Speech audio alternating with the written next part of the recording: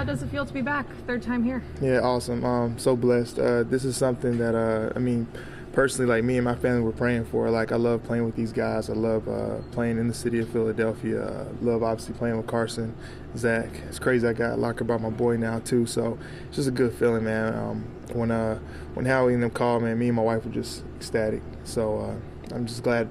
I couldn't wait for this day because the call came at the beginning of the bye week. So that was a long bye week. I was probably the most anxious to get back to work out of everybody, so it was good, though. What's the process like, though? Obviously, you're so close with this organization. Mm-hmm. Did you know that they were possibly going to reach out back out to you? What is that process like? Yeah, probably won't talk too much about the inner workings of all that, but just some unfortunate things have happened. That's one thing that I never really look at. When things are going on here, like if I'm not here, I try not to watch too much. I always just check on the guys, see how they're doing. But lots of times unfortunate things have happened that have gotten me back to be able to have this opportunity to be here. So, but obviously, like you see some of those things go down. I mean, I've always had a good relationship with Howie, good relationship with this team. So, you kind of hope the call comes in when it does. Like, all right, it's time to go. So I was excited. You're coming into a situation that needs immediate production. How prepared are you to step right in? Yeah, I mean, I feel like it's been that way every single time. I feel like when I got drafted here, that was one thing that I hate. We need production from the receiver position. Came in, work hard, play. And then even last year, I mean, I was here a year ago at this time. It feels weird. It feels like it's been a long time, but it really hasn't been. And that was the same thing, It's like, come on, like we need you to come in, immediately produce. And, I mean, that's just what I do. When opportunities are there, I just try and work hard and go out there and make the play. So the moment's not too big for me. I just go out there and play. Do you just immediately pick up where you left off with Carson? Yeah, pretty much. So it's all good. The chemistry's there. Obviously, we're always talking throughout the season. So, like I said, there's not much of that, process of acclimating. Like every other place that I've gone, it feels like there's a good 2 to 3 weeks where you don't even know where the bathroom is. But I was able to come back here, and it's just like back at home and see everybody, what's up, back to work. Obviously, in this situation, like people are looking at you to replace Deshaun because, he's probably out for the year, but you guys are very different. I mean, will that be very tough? Yeah. No, I think I just play my game. Deshaun, I had a fun time watching him that first game. I mean, God, he's special. So I know that he's definitely going to be missed during this time. Obviously, I know that we expect him back, but we got to win some games to get him back, and I think that's the goal. But right now, I'm just focusing on what we got to do this week versus Patriots. So that's as far as I'm looking. The off day tomorrow, recover, and then Wednesday practice, we got to get after it. So what do you make of the twists and turns that your career has taken? Yeah. How do you sort it all out? What do you? I kind of just always stay focused on the process. I feel like, I look at it like it's a relationship. I look at a relationship with ball like it is with my wife. Somebody says, hey, are you ready to be married for the next 80 years? Like, whoa, that's scary. But I tell you what, she's my best friend every day. And I just look every single day, be a good husband. And then the rest of the 80 are going to take care of itself. I look at it the same way with ball. People always say, how do you feel about how this camp's going to go? So I don't know, but I know how this practice is going to go. I'm going to go out here and work my butt off and go make some plays. And I feel like I've been able to do that. I mean, and every single time I've gone places where I knew it was going to be hard. I had an opportunity to go to teams that were like, hey, you come here, you're going to start. I never want to go in those situations. I want to go places where it was going to be hard, where it was going to be difficult, and where it was going to stretch me. And so I felt like I came back to here as a better player last year, more smarter, more focused, and I feel like that same thing coming back this time. So I look at it like it's a journey, man. I'm having a good time on it, too. I feel great, best I've felt in a long time. So I'm just ready to go. What's been your perspective on the Eagles offense watching from the outside from the last couple weeks? I tell you what, they're starting to pick it up. That's the cool thing. That was 2 big wins going into the bye week. And I think just everybody's kind of getting going. There's a lot of guys getting healthy too. And so I think that's a big thing. But obviously at the receiver position, we just got to go out there and make the plays that need to be made. You said you try not to pay attention when you're not here, but it seems like you were a little bit at least. Yeah, I mean, I'm more so talk to the guys. I'll call them. I'm so serious. I don't watch the full games just because if I'm not here, more so, I like to treat them like they're my boys. I like to call them like they're people. Now, like, let me go watch and enjoy a football game. I'm trying to say, hey, are you good, healthy, checking on Zach, Carson, everything. So I kind of see the whole picture and then just kind of make sure they're all doing good. So. You mentioned last year, Jordan, you had more chunk plays than the first time. You were 15 yards per catch. Do you right. think your game grew, or is it kind of a different spot in the offense? How would you? No, it grew, and it's definitely is growing. You know, I think every single year I'm finding new ways to add some stuff to my game and stuff. I think my best years are ahead of me, and so that's pretty much the main thing. Like I said, when I came back, you know, that time at the Patriots was invaluable, and then obviously, you know, you see the success the 49ers are having. Like, I learned a lot from Wes Welker. Obviously, I had Miles out there. So just taking some of those coaching points. I was running with a lot of young guys, too, man. Like, you try to keep up with Marquise Goodwin, you're going to get better. You're going to get faster, you know. And so I just took a lot of stuff that I was learning, guys I was competing with, just trying to apply it here. Sherm helped me out a ton with my game. So, yeah, I feel like I'm getting better. I'm just ready to go cut it loose. You're faster? You were pretty. Yeah, I am. Yeah. When you were for your first year, you were almost like the veteran leader in that room. Mm-hmm. It's changed a little bit when you came in last year, mid-season, doing the same thing again. But what can you offer in terms of your experience and your voice? I think right now the biggest thing I got to offer is just go out there and make those plays, man. You know, I felt when I came back last time, you know, I always had that respect of the guys in the room. But until I scored in Nashville, that's when I feel like, okay, we're back. And I feel like that's the way football is, and that's how it's supposed to be. You can't just walk in and expect, like, oh, respect me because of stuff I did in the past. Like, that junk don't matter. It's about what you do now. And so I just want to go out there, make a few plays, be able to get some good stuff today in practice, and just keep going, keep building, and go out there and be consistent on Sunday. And I feel like that's going to, you know, elevate the respect in the room. And then that's when I can start, like, touching guys like, hey, like, let's work on this, or hey, this is what I see in your game. Let's try and get better at this. And I feel like that's when you can start, you know, being that leader again. But more than anything, I'm trying to lead by example. I know you said you haven't been watching a lot of but I'm sure it's hard for you not to hear the perception of how the receivers have performed prior to your arrival. Yeah. You know, what do you make of that group and how it's gone here? Yeah, like I said, and I think, obviously, at playing the receiver position, I know there's a lot of things that go into, you know, good games and production, so I don't really like to just focus on, like, the articles, even though I know you guys are doing a great job. I just don't kind of worry about that stuff. I'm going to watch guys practice. We're going to go out there. We're going to work and now assess the situation as we go. But more than anything, I got to handle my junk, go out there and make plays. And I feel like that'll elevate the room. I feel like Nelson had a great practice today.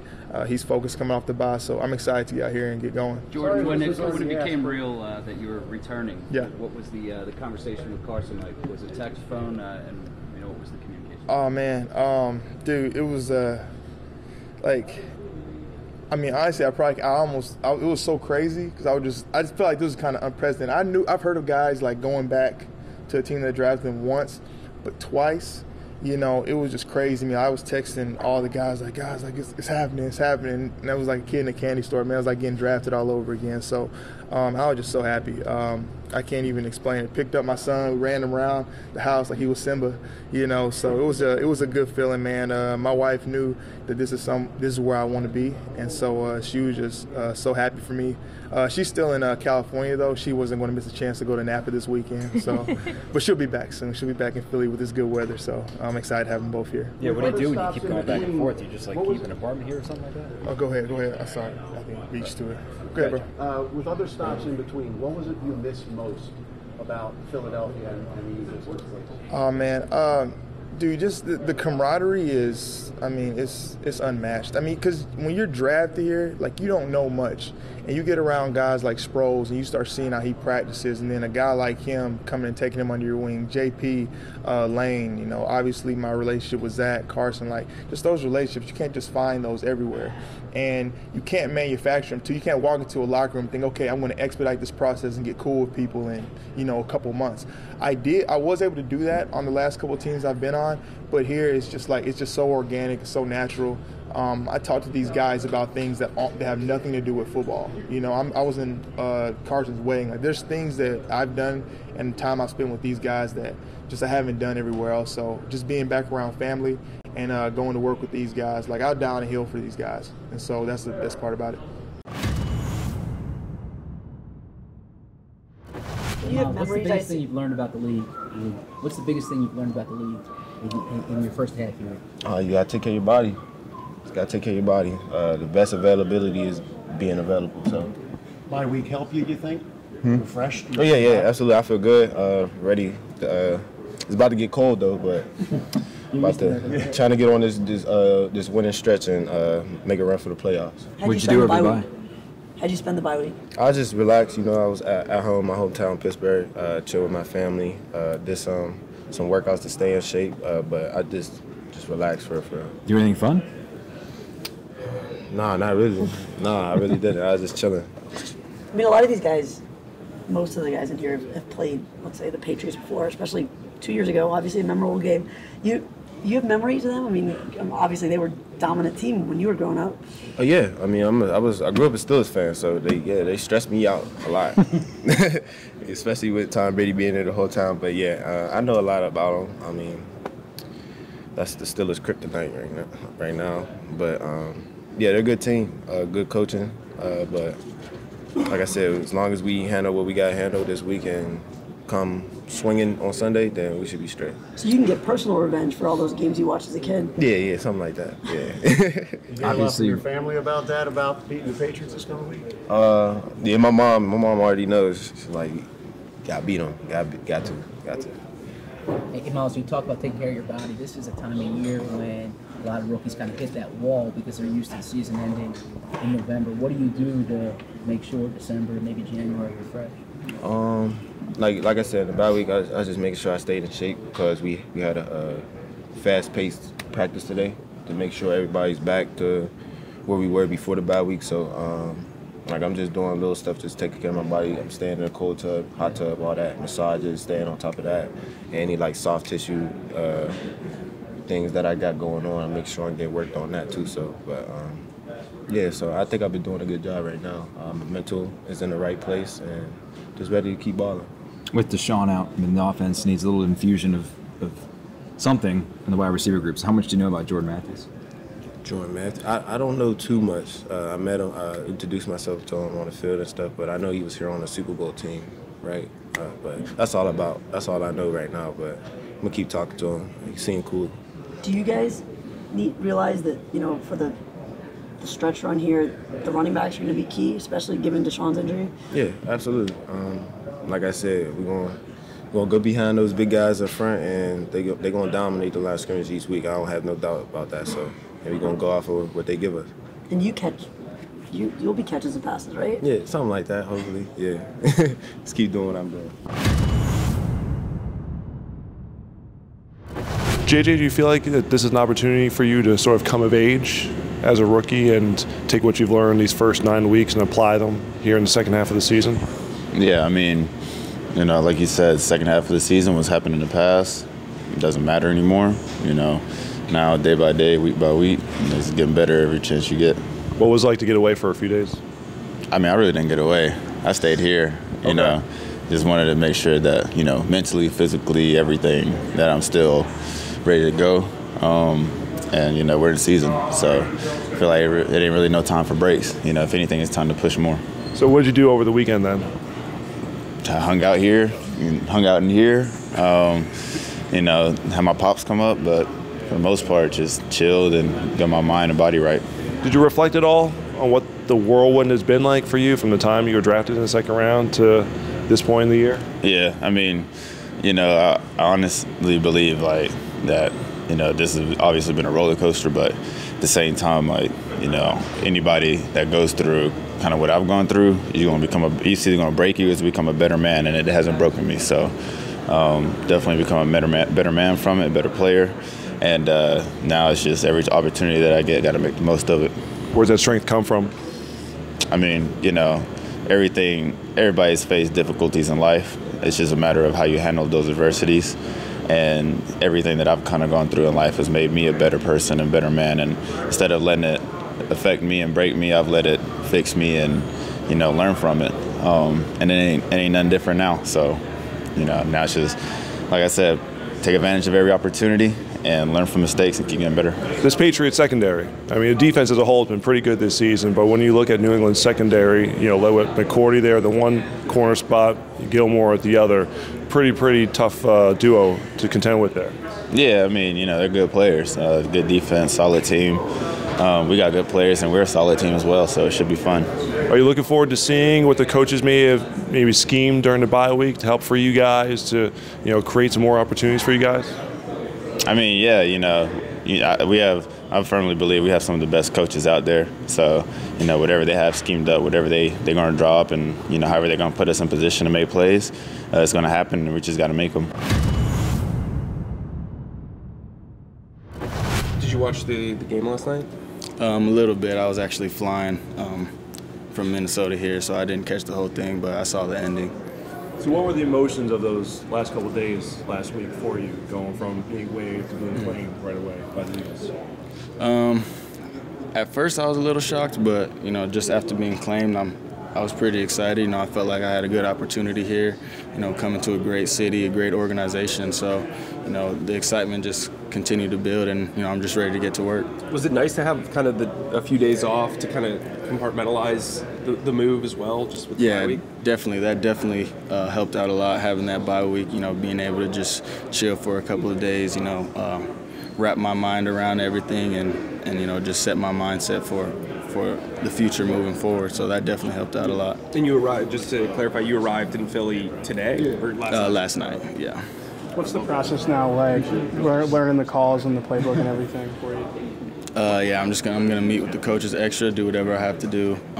Just make sure I'm staying in my playbook, studying, trying to make sure I learn the playbook and the special teams as well as fast as I can. The Eagles seem to show a lot of interest in you prior to the draft. Did you think that Philadelphia would be a place that you could be calling home? Yeah, definitely. They showed some interest in the pre-draft process, and then once I got waived by the Vikings, they immediately called my agent a few times. So I knew that this was a possibility, and I'm glad it worked out the way it did. Were you talking to Unlin when that call you said the coach was on the phone with you, or do you know? It was Coach Tim. Oh, okay. Yeah. Okay, cool. You started your career as a walk-on at Wyoming. Yes, sir. So is this sort of like nothing new for you, or nothing's being given to you that you've just got to start your way from the bottom of the totem pole, the ladder, so to speak, and work your way back up? Yeah, definitely. My football journey has definitely always been an uphill battle. But I've embraced that. I've always just put my head down and grinded as hard as I could to get where I am. So I just plan on continuing to do that going forward.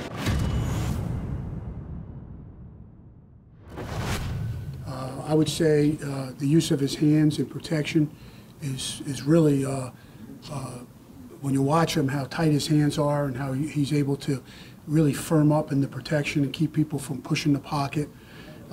He's using different tools that we've taught him in terms of set lines, different types of approaches we're using, and he's embraced all that stuff. He loves football. He loves the whole concept of tools in his toolbox, and so I think he's just surfacing blocks. I can go on and on. I could sit here for an hour and talk to you about, you asked me what, and I'm not joking when I say that. He's improved in every category. Is it unusual for a guy at that stage of his career to see this level, this degree of improvement? The old dogs, new tricks kind of thing. Some guys are set in their ways, but I guess some guys can continue to develop. I can't elaborate on that, but I can just say that from the standpoint of Brandon and him embracing me as his coach and the other players that are in that meeting room and the guys that are around him, I think all those are factors why he's doing so well. What's something you learned about him that you didn't know before he got here? What an athlete. He's such he's such a big man, but you don't realize what a great athlete he is. He's very light on his feet. He's an extremely athletic individual. A 4-year contract extension brings him into years 10, 11, 12 in his career. How do you think his game will age? Like I said, I think he's just an incredible athlete. I don't see, in the way he approaches everything, he's such a goal-oriented type of guy. I only see him get better every year, to be honest with you. Is there any context you can provide about how well he's grading out for you guys? On whose grading scale? On yours. On my grading scale, extremely high every week, consistent, like that every week. And because he's playing it one play at a time. He's not looking ahead. He's not looking behind. He's just focusing on what he's doing at that moment, and then he moves on from there. I think most of our players do that. Is that something he's gotten better at as well? The mental aspect of it. Yes, I think he's improved. I guess if you asked him, I think from the time I watched him on film when he was in Houston, I see a locked-in guy. I see a guy who's just zoned in on what he's doing from each play. And I'm very, very happy with his production, his level of, his level of execution, and all the technique that we're teaching him. He applies it all. He's a smart man. You used Jason. Just a quick time update. We have about 6 minutes here, and then Stoutland's meeting. So you used Jason Peters as a template for other players. Are you using him as a template for other players? You have a lot of young offensive linemen, interior linemen. Are you using what Brandon does as an example for other young guards, other young players? Absolutely. Yeah, absolutely. I think that but each player is different. Like for certain players that would match his type of game, yes. Some other guys, Isaac is an example.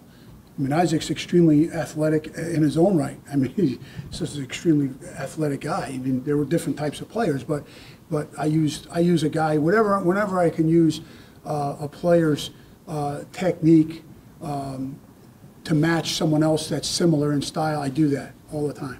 How has Andre improved since taking over from JP? Each week he's getting better.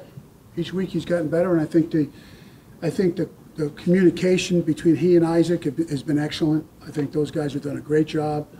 And I guess the best way to say to like demonstrate that point would be whenever you get into third down situations and players are running multiple twist stunts and those kinds of things, you see Andre and Isaac, they're on the same. I mean, those guys are on the same level now. They're snapping those things off pretty quick at a high level. What do you know about Andre? What do you know about Andre now that you didn't know before he got a chance to play this year? Maybe Phil Daniels is on here.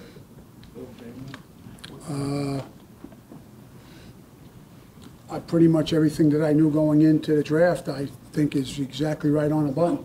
Are you expecting JP back this week? And you know, one of the things Doug said to us last week was that once he is ready to come back, that he would go back to being the starter over Andre. So comment on that too. Oh, I think that if you walked into our meeting room right now, I'm not in the room. The players in the room. You say, hey, Jason Peters is unbelievable. And since I've been here, since 2013, all I've ever heard is, he's too old, he can't do it, he's not going to make it. And he's proved everybody wrong every single year, This is an unbelievable. You might never see another Jason Peters again. I'm being honest with you now. This man is an absolute incredible player who still shows, before he got hurt, okay, and he actually played a little bit while he was hurt, playing at an extremely high level. Now that he got that thing taken care of, I expect him to be back playing at even a better level. And so I'm excited about that. When is that time? I don't know. Some of that show up when he does check to a play, or is it strictly if you see this, do this, or is there some leeway for his football intelligence? There's certainly times where he and Kelsey may communicate something, and usually that would come within in between series. They'll come off the side, hey, if we get this, what do you want to do with this? And then they'll kind of work through that with Stout, Coach Peterson, Coach Groh, and kind of come up with the best answer. But a lot of times there's a nice tight parameters within a play, and they know if we get this front, we're going to go to this look, whatever it may be. So, Press, how much did you learn during this week, this self-scout week, and what do you take from it? I think it's always nice just to kind of, with this bye week, you just kind of come up for air for a second, kind of really look back and, okay, here's where we are, personnel-wise, scheme-wise, here's where the landscape of the league, things we do well that maybe early on in training camp you expect it to be one way, and then each week it continues to change as it goes. Now you get a chance to kind of settle down for a second and look back and say, we've done we really thought this would be a successful scheme for us. As we go forward, maybe we're a little bit, right here is where we're going to be better at moving forward. And again, it comes down to the opponents you play, but also putting your guys in a situation to do things that they do at a high level. It's been an odd year for Nate, being the presumed number 2, and then Josh comes in. How has he handled everything this year? He's done a great job. I mean, like we talked about with Carson, the ultimate goal in our room is for everybody to get better, myself included. We want every single thing. We want, Monday of this week to be better than the Monday of last week, to be better than Sunday yesterday, whatever. So I think Nate does a good job of keeping kind of his wits about him and continuing to approach this thing as really with the just get better mentality. Is it pure experience that makes McCown the number 2, or is there certain things you think he does better at this point that Nate needs to work on? I think it was just kind of a situation where in a position where we can continue to let Nate get as healthy as possible coming off the injury. So right now we weren't in a position to have to make any changes, and so we just continue to let Nate continue to get as healthy as he can.